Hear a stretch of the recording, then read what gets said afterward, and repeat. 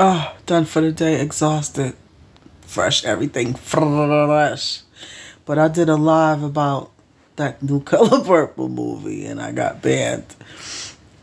Not for too long. I need the break anyway, so that's good. Sometimes going live can get addictive, so I always love when I get banned because it always helps me to focus on something else that I need to be focusing on, so I don't care.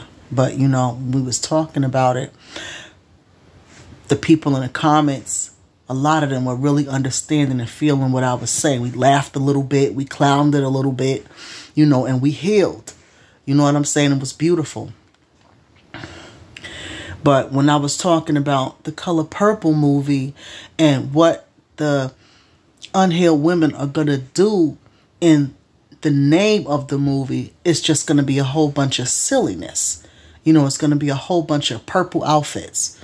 A whole bunch of purple bust downs with the purple crystal nails to match and the purple eyelashes with the purple sequin boots. It's just going to be a purple event.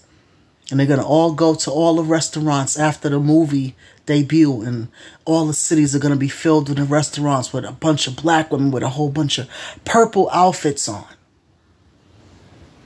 As they are convinced that what lives in their uterus is dusty and not worthy of life. No.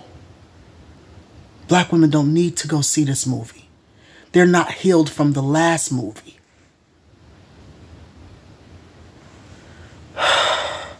Sister, let's talk 2023. Let's go.